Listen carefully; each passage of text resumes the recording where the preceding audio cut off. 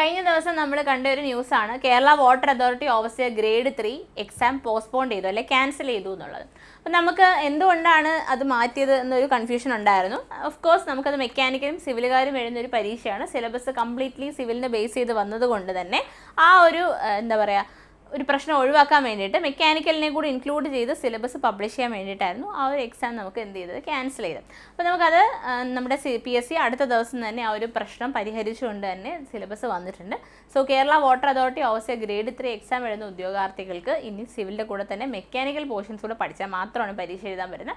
Of course mechanical ഉദ്യോഗാർത്ഥികൾ എഴുതുന്നതുകൊണ്ട് തന്നെ അവർക്കും വെയിറ്റേജ് കൊടുക്കണം എന്നുള്ളത് വളരെ ന്യായമായിട്ടുള്ള കാര്യമാണ്. സോ നമുക്ക് സിലബസിലേക്ക് പോകാം. നമുക്ക് ഇതിനകത്ത് ഫസ്റ്റ് പറഞ്ഞിരിക്കുന്നത് ബേസിക് എഞ്ചിനീയറിംഗ് ഡ്രോയിങ് ആണ്. ഇത് മെക്കാനിക്കലുകാർക്കും സിവിലുകാർക്കും ഒരേപോലെ പഠിക്കാൻ പറ്റിയ ടോപ്പിക്സ് ആണ്. ആർക്കും ഇവിടെ ഒരു വെയിറ്റേജും ഇല്ല, ഒരേപോലെ പഠിക്കുന്ന ടോപ്പിക്സ് തന്നെയാണ്. അവിടെ നമുക്ക് ഡ്രോയിങ് ഇൻസ്ട്രുമെൻറ്റ്സ്, എക്യുപ്മെൻറ്റ്സ്, മെറ്റീരിയൽസ്, അതുപോലെ തന്നെ lettering, dimensioning, scale, plain geometrical construction, conic section and projection, basically ഉള്ള നമ്മുടെ ബേസിക് എഞ്ചിനീയറിംഗ് ഡ്രോയിങ് ITI ലെവലിലുള്ളത് മാത്രമാണ് ഈ ഒരു മൊഡ്യൂളിൽ പഠിക്കാനുള്ളത്. അടുത്ത നമുക്ക് യൂണിറ്റ്സ് ആൻഡ് മെൻസുറേഷൻ ആണ്.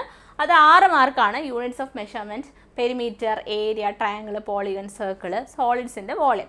ഇതും ബേസിക് മാത്തമാറ്റിക്സ് മാത്രമാണ്. ഇത് നമ്മുടെ ITIയുടെ സിലബസ് നിമി ബേസ്ഡ് ആയിട്ടുള്ള ബുക്കിൽ വ്യക്തമായിട്ട് എല്ലാം പറഞ്ഞിട്ടുണ്ട്. അത് വെച്ച് പഠിച്ചാൽ മതി. ദെൻ ഓട്ടോക്യാഡ് ഉണ്ട്. ഓട്ടോക്യാഡും 2 ബ്രാഞ്ചുകാർക്കും പഠിക്കാൻ പറ്റും. AutoCAD basic commands, drawing tool bar, modifying tool bar, അതുപോലെ തന്നെ plotting and printing. Plotting and printing നോക്കിക്കോണം കൂടുതലും. ഇപ്പോൾ അതിൽ നിന്നാണ് ക്വസ്റ്റ്യൻസ് വരുന്നത് നിമി ബേസ്ഡ് ആയിട്ടുള്ള.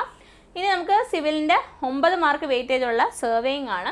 സർവേയിങ്ങിൽ conventional surveying, terms in chain, compass, plain table, levelling surveying, then നമുക്ക് കോണ്ടൂറിംഗ് ഉണ്ട്, തിയോഡലൈറ്റ് ഉണ്ട്, മോഡേൺ സർവേയിങ് ഉണ്ട്. അപ്പോൾ അത് 9 മാർക്കാണ്. നമുക്ക് നേരത്തെ കുറച്ചുകൂടെ വെയിറ്റേജ് ഉണ്ടായിരുന്നു സർവേയിങ്. പിന്നെ നമുക്ക് building materials and construction 10 mark weightage ഉണ്ട്. 10 മാർക്ക് ഇടുന്നത് നല്ലതാണ്, കാര്യം മെക്കാനിക്കലാർക്കും പഠിക്കാൻ എളുപ്പമാണ്, complete തിയറിയാണ്. Building മെറ്റീരിയൽസിൽ stone, brick, tile, cement, lime, filler materials, plain cement concrete, RCC, timber, foundation, masonry, roofing, flooring, അതായത് finishing, then temporary structural treatment ഒക്കെയാണ് പഠിക്കാനുള്ളത്. പിന്നെ ബിൽഡിംഗ് ഡ്രോയിങ് ആൻഡ് എസ്റ്റിമേറ്റിംഗ് വീണ്ടും 10 മാർക്ക് ഉണ്ട്. അവിടെ building rules and bylaws, estimation, rules and method of measurement at work, rate analysis and valuation. Okay, ഇനി നമുക്ക് hydraulics and irrigation ആണ്. 9 മാർക്കാണ് വെയിറ്റേജ് ഉള്ളത്. Irrigation, storage and diversion head work, reservoir, dam, canal, cross drainage work. പിന്നെ അതിൻ്റെ കൂടെ കുറച്ച് fluid mechanics ഉണ്ട്, properties of fluid, pressure, hydraulic energy. ഇത് മെക്കാനിക്കലാർക്കും പഠിക്കാൻ പറ്റും, ബിക്കോസ് ഫ്ലൂയിഡ് മെക്കാനിക്സ് അവരും പഠിക്കുന്നതാണ്. പിന്നെ നമുക്ക് മൊഡ്യൂൾ 1 ഡീറ്റെയിൽ ആയിട്ട് പഠിക്കേണ്ട കാര്യങ്ങൾ പറഞ്ഞിട്ടുണ്ട്. മൊഡ്യൂൾ 1 എന്ന് പറഞ്ഞാൽ നമുക്ക് അടുത്ത സബ് ഹെഡിങ്സ് ആയിട്ട് കൊടുത്തിട്ടുണ്ട്. കുറച്ച് ഡ്രോയിങ് ആണ് ഫസ്റ്റ് പറഞ്ഞത്, development of surface, then solids, orthographic projection detail ആയിട്ട് പഠിക്കണം. സോ ഗ്രാഫിക്സ് നന്നായി പഠിച്ചാൽ മാത്രമേ നമുക്ക് ഇതിൻ്റെ ഒരു മാർക്ക് കിട്ടത്തുള്ളൂ. 5, 3, 2, 5 മാർക്കാണ് പറഞ്ഞിട്ടുള്ളത്. അതിൽ സോളിഡ്സും ഉണ്ട്, സർഫസ് ഡെവലപ്മെൻറ്റും ഉണ്ട്. സർഫസിന് 3 മാർക്കും സോളിഡ്സിന് 2 മാർക്കുമാണ്. സോ എഞ്ചിനീയറിംഗ് ഗ്രാഫിക്സ് എന്ന് പറയുന്ന പേപ്പറിനെ ബേസ് ചെയ്തിട്ടുള്ളതാണിത്. ദെൻ നമുക്ക് അടുത്തതെല്ലാമെന്ന് വെച്ച് കഴിഞ്ഞാൽ fasteners, Wells and locking devices ആണ്. ഇതിൽ ഫാസ്റ്റനേഴ്സിന് നമുക്ക് 3 മാർക്കും വെൽഡിന് 2 മാർക്കുമാണ്. വെൽഡ് എനിക്കൊന്ന് സിവിലുകാർക്കാണെങ്കിലും വായിച്ചാൽ മനസ്സിലാവുന്ന കാര്യങ്ങളാണ്. ദെൻ നമുക്ക് ഫാസ്റ്റനേഴ്സിൽ ത്രെഡ് ഉണ്ട്, ത്രെഡിൻ്റെ nomenclature, type of screw thread, അവരുടെ uses, then threads as per SP 46 2003, bolt, നട്ട്, സ്റ്റഡ്, അതൊക്കെയാണ് പഠിക്കാനുള്ളത്. അപ്പോൾ അതൊക്കെ നമുക്ക് തിയറിയാണ്, ബട്ട് സ്റ്റിൽ പഠിക്കണം. സിവിലുകാർക്ക് ഒക്കെ പുതിയ ടോപ്പിക്സ് ആയിരിക്കും. സോ വ്യക്തമായിട്ട് പഠിക്കുക. Then pipe joints and riveted joints, അതിൽ ലോക്കിംഗ് ഡിവൈസ് നമ്മൾ നേരത്തെ പറഞ്ഞില്ല, അതിൽ different type of locking devices, അതിൻ്റെ ഡീറ്റെയിൽസ് ഉണ്ട്. 3 മാർക്കാണ് വരിക. ദെൻ പൈപ്പ് ജോയിൻ്റ് ഉണ്ട്, റിവറ്റഡ് ജോയിൻറ്റ്. പൈപ്പ് ജോയിൻറ്റിന് 2 മാർക്കും റിവറ്റഡ് ജോയിൻറ്റിന് 3 മാർക്ക്. റിവറ്റഡ് ജോയിൻറ്റ് സിവിലുകാർക്കും പരിചയമുള്ള കാര്യങ്ങളാണ്. ദെൻ അടുത്തത് belt drive and gear drive ആണ്. കംപ്ലീറ്റ്ലി മെക്കാനിക്കൽ ബേസ്ഡ് ആയിട്ടുള്ള ടോപ്പിക്കാണ്. ബെൽറ്റ് ഡ്രൈവിന് 4 മാർക്കും ഗിയർ ഡ്രൈവിന് 3 മാർക്കുമാണ്. ഇതിൻ്റെ ഒരു കോൺസെപ്റ്റ് മനസ്സിലാക്കിയാൽ വളരെ എളുപ്പമാണ്, വളരെ സിമ്പിളായിട്ടുള്ള ടോപ്പിക്കാണ്. അപ്പം അതിനകത്ത് നമുക്ക് എന്താ ക്വസ്റ്റ്യൻസ് ചോദിക്കാറുണ്ട്, പുള്ളി റേഷ്യോനൊക്കെ ബേസ് ചെയ്ത് മിക്കവാറും ചോദ്യങ്ങൾ വരുന്നതാണ്. ഓക്കെ, ദെൻ ഗിയർ ഡ്രൈവും ഇമ്പോർട്ടൻ്റ് ആണ്, 3 മാർക്ക് വെയിറ്റേജ് ഉണ്ട്. ദെൻ ഹൈഡ്രോളിക്സ് ആൻഡ് ന്യൂമാറ്റിക്സ് എന്ന് പറയുന്ന ഹൈഡ്രോളിക്സിൽ നമുക്ക് ഹൈഡ്രോളിക് സിസ്റ്റം, അതിൽ ഹൈഡ്രോളിക് ജാക്ക്, ഹൈഡ്രോളിക് ആക്ച്വേറ്റർ തുടങ്ങിയ കാര്യങ്ങളാണ്. അതിന് നമുക്ക് 3 മാർക്കാണുള്ളത്.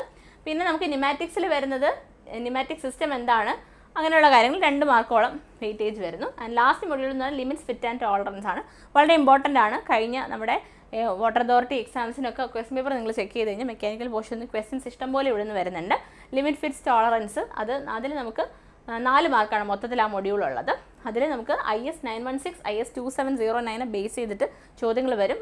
എസ്പെഷ്യലി സിലബസിൽ എടുത്ത് പറഞ്ഞിട്ടുണ്ടായിട്ട് നിമി ബേസ്ഡ് ആയിട്ട് പഠിക്കുക. ദെൻ ബെയറിങ്സ് ആണ്. ബെയറിങ്സിൻ്റെ ടൈപ്സ്, അഡ്വാൻറ്റേജസ്, അത് 4 മാർക്കാണ്. ബെയറിങ്സ് വളരെ സിമ്പിൾ ആയിട്ടുള്ള തിയറി ബേസിക്സ്. അപ്പോൾ നമുക്ക് ഇതാണ് നമ്മുടെ സിലബസ് വന്നിരിക്കുന്നത്. ഈക്വലായിട്ട് സിവിലും മെക്കാനിക്കൽ പോർഷൻസും ഇൻക്ലൂഡഡ് ആണ്. സോ സിവിൽ ഓറിയൻറ്റഡ് മാത്രം വാട്ടർ അതോറിറ്റി ഓബിയസ്ലി ഗ്രേഡ് 3ക്ക് പഠിച്ച ഉദ്യോഗാർത്ഥികളാണെങ്കിൽ മെക്കാനിക്കൽ പോർഷൻസ് കൂടി ഇൻക്ലൂഡ് ചെയ്ത് പഠിക്കാൻ നോക്കുക. മെക്കാനിക്കലുകാർ ഇതുപോലെ തന്നെ അവരുടെ പോർഷൻസ് സ്ട്രോങ് ആക്കി വെക്കുക. സിവിൽ പോർഷൻസ് പഠിച്ചെടുക്കാനായിട്ട് ശ്രദ്ധിക്കുക. സർവേയിങ്ങും അതുപോലെ തന്നെ നമ്മുടെ ബിൽഡിംഗ് മെറ്റീരിയൽസിനും വെയിറ്റേജ് അത്യാവശ്യമുണ്ട്. അത് സിവിലുകാരുടെ ടോപ്പിക്സ് ആണ്. അത് മെക്കാനിക്കലുകാർ കുറച്ചുകൂടെ കോൺസെൻട്രേറ്റ് ചെയ്ത് പഠിക്കുക. തിയറിയാണ് നിങ്ങൾക്ക് വേഗം പഠിച്ചെടുക്കാൻ പറ്റും. വാട്ടർ അതോറിറ്റി ഓബിയസ്ലി ഗ്രേഡ് 3 ഒരുപാട് വേക്കൻസി ഉള്ള പോസ്റ്റാണ്. വീണ്ടും ഞാൻ ഓർപ്പിക്കുകയാണ്, ഓൾറെഡി നമുക്ക് കഴിഞ്ഞ ലിസ്റ്റ് എക്സ്പയർ ആകുമ്പം ഒരുപാട് പേര് സർവീസിൽ കയറി വരും, വേറെ ജോലിക്ക് പോയിട്ട് ഒരുപാട് വേക്കൻസീസ് ഇപ്പോഴും ഒഴിഞ്ഞു കിടക്കുന്ന ഒരു പോസ്റ്റ് തന്നെയാണ് Kerala water authority obviously grade 3. അപ്പോൾ ആ ഒരു അവസരം നഷ്ടപ്പെടുത്താതെ ഇന്ന് തന്നെ സിലബസ് ഓറിയൻറ്റഡ് ആയിട്ട് പഠിക്കുക. Thank you.